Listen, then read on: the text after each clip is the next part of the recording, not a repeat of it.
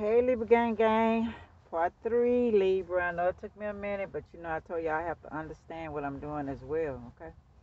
So yeah, I'm gonna talk a little bit about as y'all take time to die, Scorpio transformation, and y'all bear with me, okay? And then I'm going to coincide the Libra and the Scorpio together, okay? So let me read a little bit.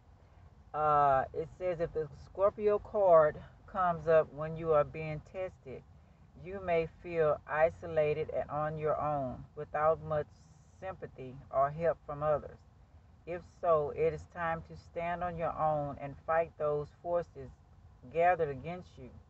You will likely win and come out much stronger and happier than before, but it's still an intense time. So I'm gonna show I just have to move stuff around a minute, man. Birth chart. So like I've been saying, I know it's a little wrinkled, y'all. I'm sorry, but Scorpio is in every chart. Scorpio is in the 8th house, and Libra, you're right by it. So she's a cusp of the both as well. Okay, but this is Scorpio house. She has Taurus here, but this is Scorpio house, and Taurus is opposite Scorpio. So she has Scorpio in the 2nd house, which should be the Taurus. So yeah, let me finish reading. Da da da da. Sorry y'all about the noise. There are a number of positive changes with this card. You will soon gain what you have worked so hard for. This card implies karmic issues, even the resurfacing of past life reconnections. So many of your relationships now will be of a karmic nature and thus be tried as well. Your life may seem like a trial. I've been trying to avoid that stuff. Okay. Matters involving inheritances and money make future in, such as her heirlooms, legacies, and what comes through family or people you are tied to from your deep past. You may have to deal with someone who may plot revenge over something you may not be guilty of. It could also be a time where enemies surface, so you would be wise to protect your reputation. Man, I'm going through that. Stronger sexual attractions may arise, whether wished for or not. Obsessions are possible. It is wise not to get wrapped up in intrigues with people you don't know very well or have known for a short time. Do not attempt to maneuver or manipulate anyone, as this will surely backfire. On the positive side, now is the time to be resurfaced and guarded that which you have worked for. And romance is your question. Expect it to be transforming and not something you can leave aside. In some cases, your partner may have been aloof or hard to reach, and matters may erupt into unexpected passions. If surrounding cards indicate that things will progress, this may be one of the most important and transforming relationships you have ever had. In dealing with jobs and careers, expect intensely restrictions and demands. Sometimes when this card comes up, it indicates you will be going through a period of deep self-alliance.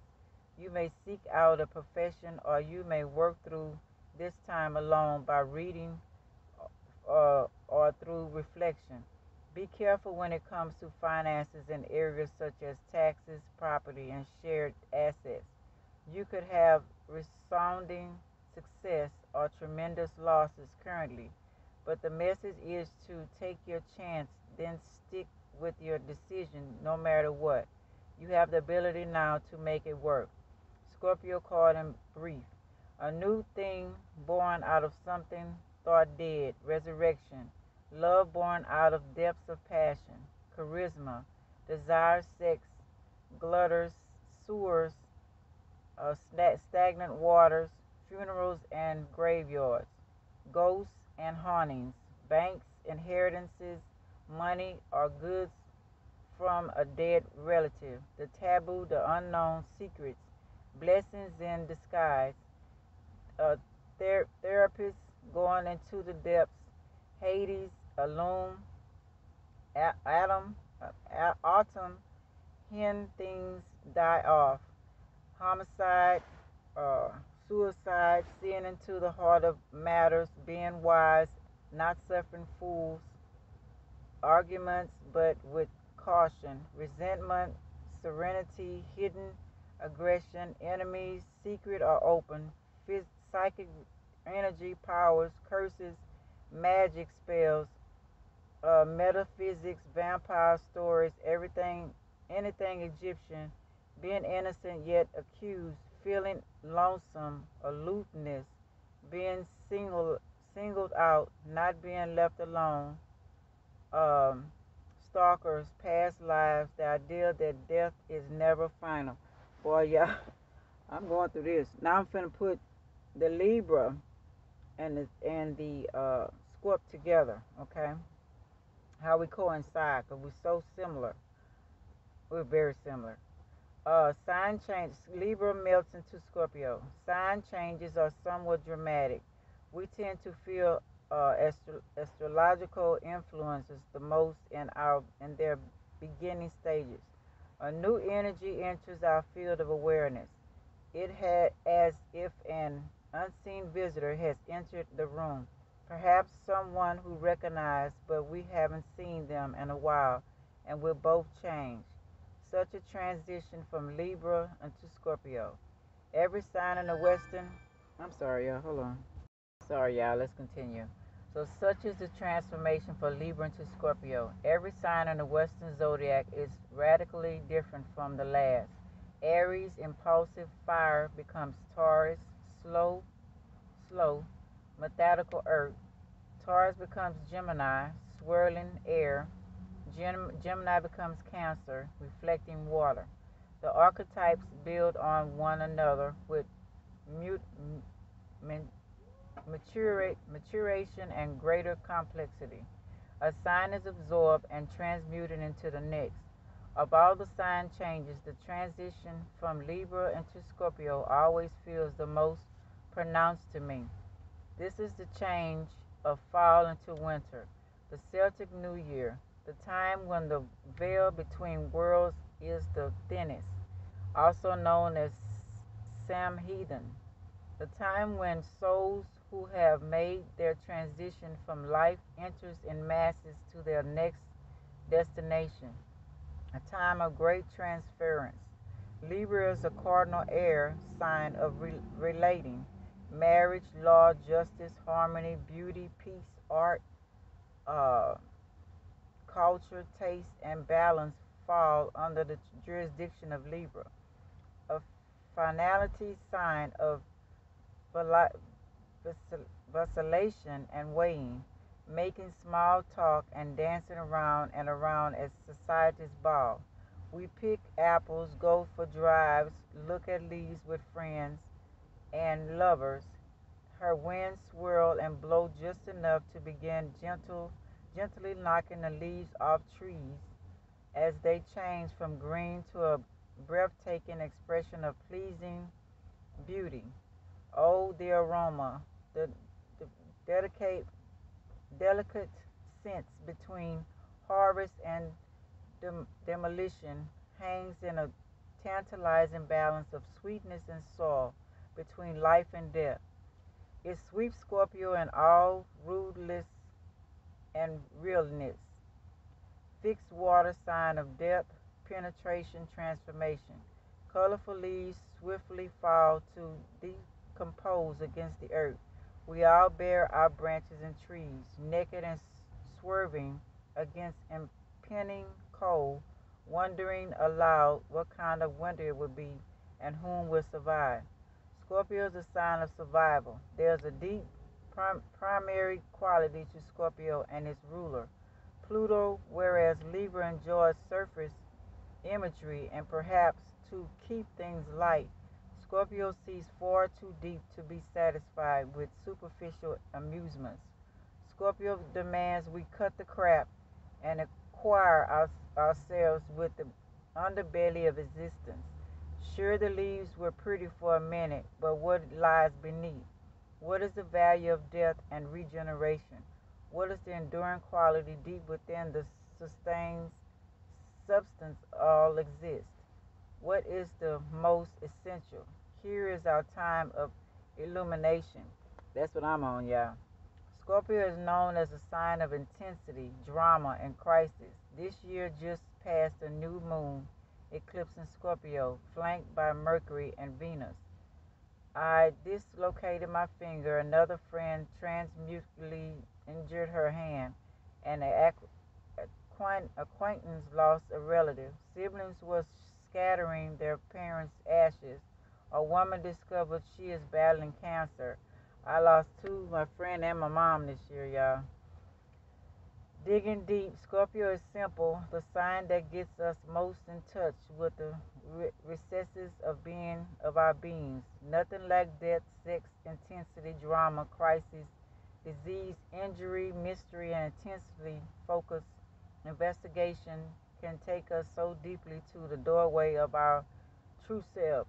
Excuse me. The mystery leads us to mastery. Total illumination of exists leads to discovery of essence.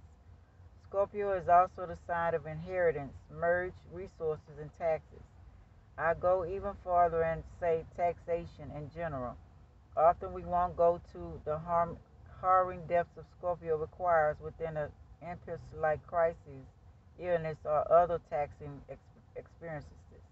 Scorpio and Pluto can also provoke intense tunnel vision like obsession or compulsion that drives us to pursue our experience something resently until we merge with its essence nature, and it is then time to unbond. It takes serious guts and gentles ruled by Scorpio to face the ghost Scorpio under earth, bringing your own mark to the surface of inspection and transformation is often no easy task. Ghosts cannot hide where truth abides. Shedding light and having the courage to remain frank in your honesty is key to transmuting the denser aspects of your nature. Here's the chance to merge with the raw power of life and death, a portal. Okay, so we're going to go off into Venus and Pluto, okay, and Mars, okay. Okay, it's a little picture of Pluto, Venus and Pluto, okay. So we got the beauty and the beast in our love relationships, okay. Interesting stuff. Love is one of the most potent things of life, and relationships are the cardinal element that creates our karma. In any relationship, there is an undoubted quality of pushing for power, and sometimes this can become an unhealthy energy where the lovers take on power plays. Okay, frequently giving one of the sweethearts, an extensive amount of control over others' life. So Libra, we have to be careful of that. Okay, no more of that. Love, self-worth, money, pleasure, and sex are all related to power. While romance, love may or may not have a sexual result, it always has a sexual atmosphere. The denying and giving of sex could be used to dominate, specifically by the partner who has less monetary resources. Sex also originates issues of body image, another topic of self-worth that may obstruct the path to a strong and healthy sexual relationship. Sex as a control pattern defiles sex a pleasure rule. Everybody knows how important Venus is in a relationship, particularly the sentimental ones. The true challenge in a romantic relationship comes from the spiritual commitment to another person is such like cardinal manner. So everybody has Libra in their chart. Just like Scorpio, I showed y'all, it's right here. She has it over here, but it's here. So the opposite is Aries. So there you go, Aries and Libra. She's got it upside down. But this 7th house is Libra. 8th house is Scorpio, like I showed y'all. Taurus is 2nd house, and Aries is 1st house. So we're opposites, okay? So that's that Mars too. We can have that Mars. We can act like Scorpio. Don't get it twisted. Where I stopped at? Everyone knows how important Venus is in relationship. I think I did that. Pluto brings growth and challenge through the principle of letting go.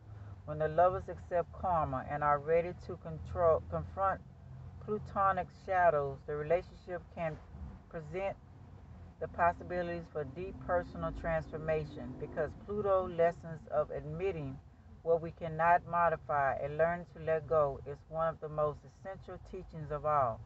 Pluto and Venus are not adversaries. While the beauty comes face to face with the beast, they instinctively recognize that one is the complete complement of the other. Pluto is about in the dark, and it has the capacity to teach us more about ourselves than any of our planets. So true. Relationships are one of the most forceful and direct ways that we have to cope with hidden sides of ourselves. Not only, sexual, but all kind of relationships. Venus to the Romans is Ishtar, Ishtar to the Babylonians, and Aphrodite to the Greeks. The mythology environment of this planet is certainly female. Whereas the moon portrays the maternal aspects, Venus symbolizes woman in the character of maiden. The most enchanting and beautiful goddess. When Aphrodite appeared on the Olympus, all the gods wanted to marry her, provoking the jealousy of the other gods. Jealousy is well known for ruining relationships because it commands to exert control and dominance, resulting in irrational behaviors, irrational behavior. Sorry. Aphrodite had the responsibility to extend the species. For that reason, completion was included in her performance package.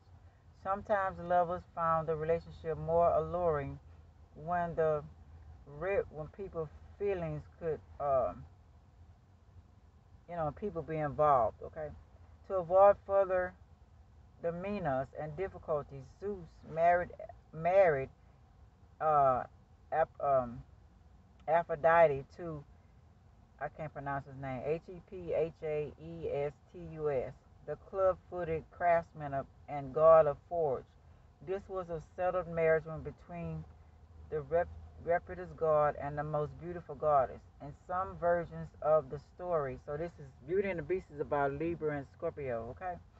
And the most beautiful goddess. In some versions of the story, it is said that she didn't care about marrying him because she might have more freedom, to do what she needed to do in her um, infidelity. So I don't know about all that. Aphrodite also valued the sorceries he gave to, amenities he gave to her, just as countless women have remained married for the economic benefits. So don't marry for money, Libra. I know we want somebody well off, don't get me wrong. And we want to be that way as well, okay? So nobody controlling nobody. Aspects to Venus will reveal how comfortable we are accepting what we have been given by others, and the position in the natal chart show which method we select to make others happy. It shows where and how one seeks happiness by sign has a bearing on our self-worth, chiefly in terms of whether we feel magnetic, lovely, captivating, and desirable to others. The word charm means magic spell. To charm someone is to fascinate them personally, to provoke them to be in love. In Aphrodite mode, if she are charming, we enchant and maybe bewitch the other person. So I say we're not far from Scorpio. And when we think we are likely and lovable, we are less predisposed to feel minced by possible rivals. Venus, as the lesser benefit, can be associated with money and our values. When we are nicely paid, we sense we are valued. When we are in love, we value our partner. Our skills can make us more estimable and amiable, but also have the potential for stimulating and awakening the envy of others. Greed is one of the negative traits of Venus, and we can find advance behind the overly indulgent Venusian behavior. So we know we got Taurus in now, okay? Pluto, known as Plutus to the Romans, which means rich one, and Hades to the Greeks, represents the urge to regeneration, eliminate and bring the superficial situations so that may be transmuted into a new source of power. Pluto is reputed to deal with karma. Hades was the god of death, fertility, and abundance. He was wealthy of unjust justification over the priceless materials, gems, metals, and matter breathed within the earth. So he had charged all the minerals. Okay. The well-known story when Hades did rest above ground was when he kidnapped his niece, Persephone, Persephone, when she was out selecting flowers. Hades plotted for a different new flower, a narcissus, to rise up in front of the pretty young girl. The earth opened and Hades showed up in his chariot and took her away. To survive in the real world, ingenuousness and purity must be abandoned wherever Pluto is concerned. This myth is about the girl growing up and losing her innocence. Hades knows how to handle a situation to his own benefit. He is strategic, strict, and know how to trick, while the pure and ingenuous person is insuspectable, and defenseless. The streetwise person is potent, effective, and cannot vacillate, be manipulated, or destroyed. Describe a higher octave of Mars. Pluto is mostly interested with survival, whereas Mars fights to survive. The fashion of Pluto is merely to extremities. When the plutonium power is liberated, there is no going back. Pluto functions in sex spin and around what is regarded as taboo in exact culture and time. Mistreat and absure are included, for sexual abuse is above all the abuse of power. Pluto is powerful aspects of the unconscious mind. It challenges us to look profoundly into our subconscious and to eliminate or reform whatever was confirmed and validated obnoxious, distasteful. Pluto by house describes where the regeneration actually takes place. The more we fight it and try to restrain it, the more burdensome conditions become. Pluto may seem to cause death and devastation. It rises again out of the ashes and the old, like the phoenix symbol to which is equated. This planet brings transformation. It can be perceived as a link of force between two borders.